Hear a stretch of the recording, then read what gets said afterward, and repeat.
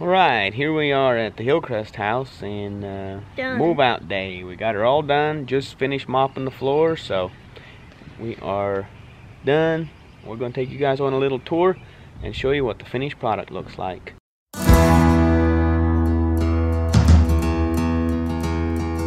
a lot of work, but here she is. Okay.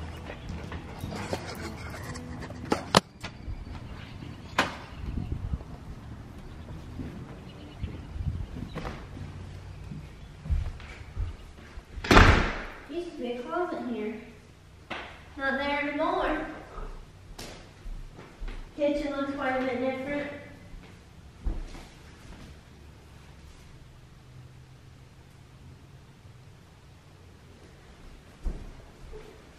We took this small little partial wall out here. We tried to open it up as much as we could. This was more like a doorway here, so we just kind of opened it up.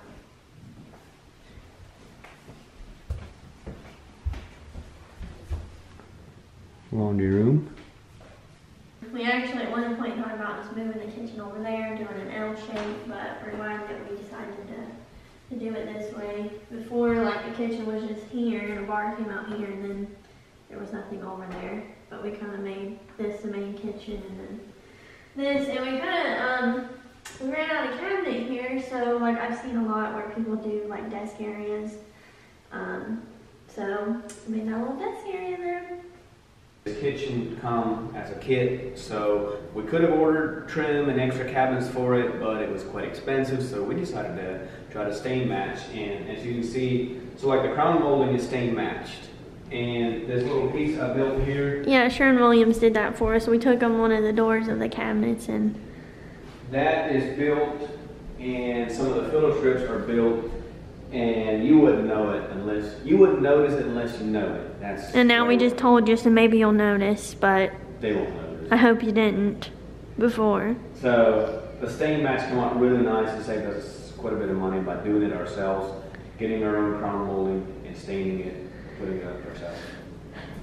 Oh, right. Yeah. We've done some kitchens before, and like we've been like back and forth between like, oh, do we need crown molding? Do we not need crown molding? Because like normally when you buy cabinets, that's like an option, and that's not something that you know, you necessarily get. It's like an extra thing. If you are doing a kitchen and you are thinking about crown molding or no crown molding, just get some crown molding. Now that's if you have the basic cabinets. If you have the cabinets that go to the ceiling, then you're good to go. But crown molding really does a lot for a kitchen, in my opinion. Yes, I think so too.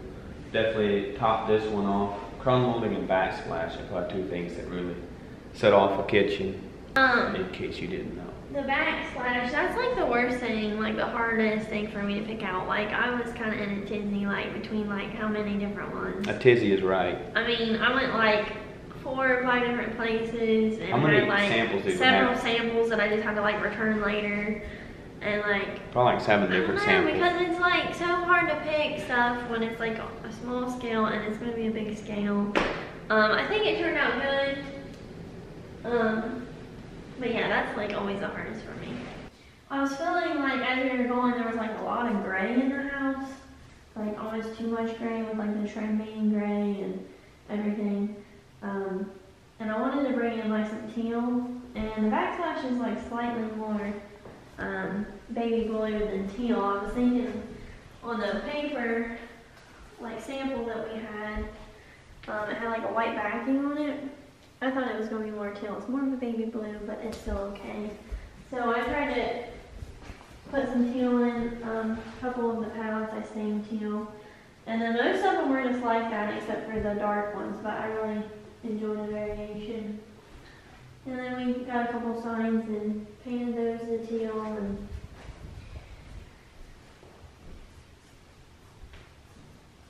so this is probably where the majority of our time was spent. And money too. This is the master bathroom. So, one of the bedrooms. Still, this one still has a pretty decent sized closet.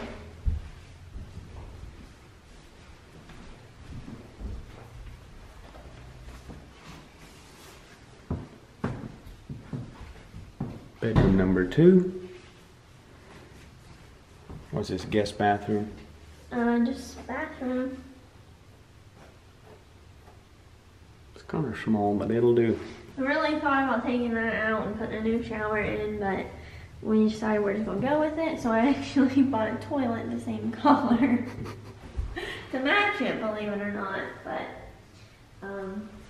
yeah, I like the way the vanity turned out. I actually just painted this, and then we bought this countertop and sink to go on top of it. But I like the way. We put new controls in the shower, all new hardware, plumbing's all new.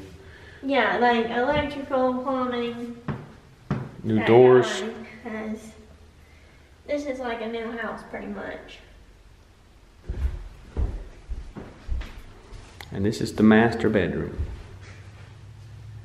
I really wanted to do a pallet wall on that wall, like an accent pallet wall, but I don't know, it's just like, man, our projects kept us getting stretched out and pushed out, and there's just like so much stuff that needs done, and are you saying for once you made it easier on the contractor? yeah, this time. We are making gains, people.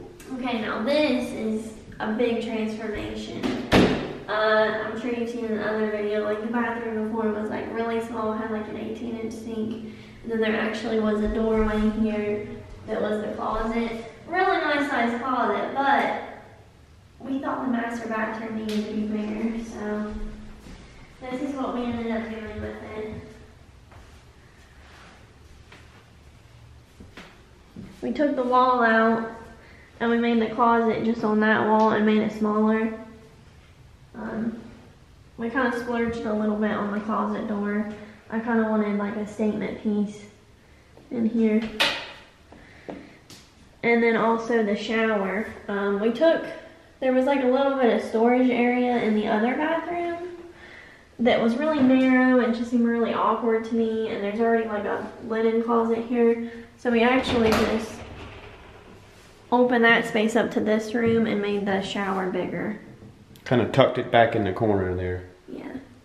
So now we got a 4-foot shower, but only using 2 foot of our 2.5 foot of the bathroom. I still feel like it's a decent sized closet. I would have liked to left it bigger, but we kind of wanted a bigger vanity, and you know. Plus, that's a pretty decent sized master bedroom, so I mean, you can move some dressers and other stuff in here for storage too, so. This thing has come a long way. He worked really hard on this. There was like trees growing up through the old deck, and like the boards were all rotted, like we had to take all that up. And he put these on. We decided, we really like struggled with the design of the railing. We went back and forth with different ideas, and this is finally what we came up with, and I'm glad we did. I like it. I like the way it looks. But this will be nice for people. I mean, it's got a pretty decent sized yard, and it's fenced in, you know, if you've got kids or dogs. So, yep, we like it. Okay, pull you up a seat and let me tell you what we did to this place. So, as you can see, we put all new doors in. Exterior doors, interior doors, all brand new. All new flooring throughout the whole house. All new trim, base, casing. All new cabinets, countertops, backsplash. Kitchen sink, faucet, bathrooms. I mean, all the sinks and as everything's new except for the small bathroom vanity is repainted. Refurbished. It's refurbished. Yeah, I like the way, I like refurbished. All new lighting, all new electrical, all new plumbing, new roof, new deck. There was a big deck out front, and it just kind of took over the house, the appeal of the house. So we took that off, kind of refurbished the concrete, put a new porch post up, new porch ceiling, all new soffit and overhangs, all new gutters. Our little bay window. We should probably get a close up of that. Yeah, bay window turned out pretty sweet. Like we took the wood up that was there, and yeah, we put all new wood down, new trim obviously, but the wood was just looking a little rough. And he replaced some of the window panes. The seal was broken, so he replace those. Yeah, it was leaking a little bit too, so we got new seals on the outside and new window panes, so I think it should be pretty good now. the little roof on top of it. That is what you call an accent roof. Yeah. The driveway is new. They took a day and worked hard on that.